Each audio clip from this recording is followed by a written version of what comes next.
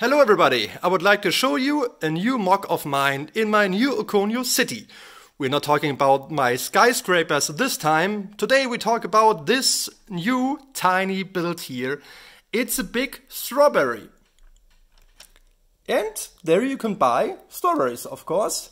And you see this guy already bought some of those. And here you see the details. This is a printed tile. It's out there, and of course it fits good here, and we can remove the roof. And you see it's kind of a modular building, and you can buy some marmalade also, and of course the strawberries here in front.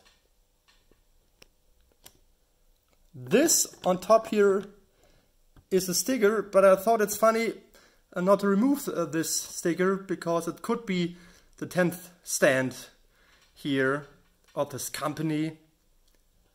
It's part of an old fire station car. And this is the back of the building with a little door, of course in green, so it's all about green and red here. And of course we need some shadow here for the strawberries. So I add one of those. And I think this is not the final position because I would love to add this stand at my amusement park soon, but they're going to be something new, so then I will change a few things.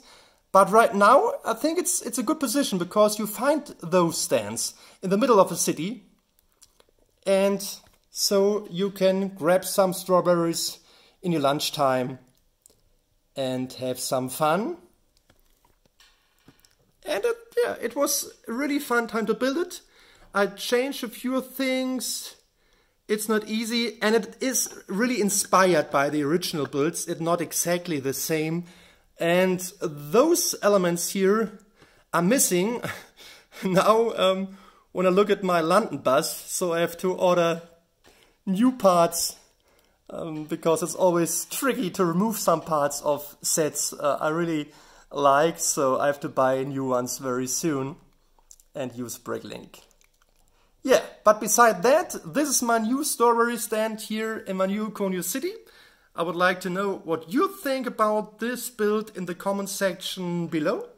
And I will build more mocks very soon because there are a lot of things to do here in my city. And I wish you all a very lovely summer, a lot of sunshine and many strawberries. See you around next time. Take care and bye.